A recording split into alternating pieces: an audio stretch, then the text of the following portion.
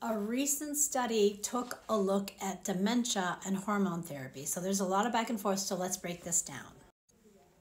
Early studies were pretty favorable that estrogen actually decreased the risk of dementia until the Women's Health Initiative memory study showed that there was an increased risk of dementia. And because this is a large randomized placebo-controlled trial, we always hear that estrogen continues to increase the risk of dementia.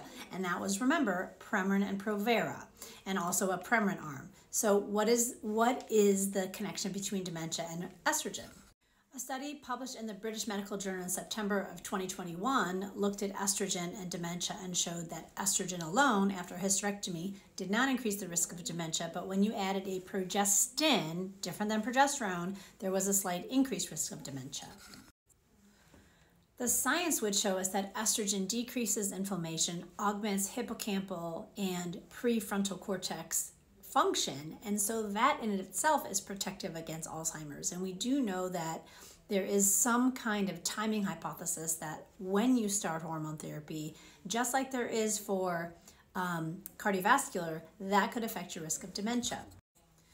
Another review article published in 2023 in the journal Curious, CURES, also said that overall estrogen does seem to be protective, but we just have to take each person individualized and see what the risks and benefits are.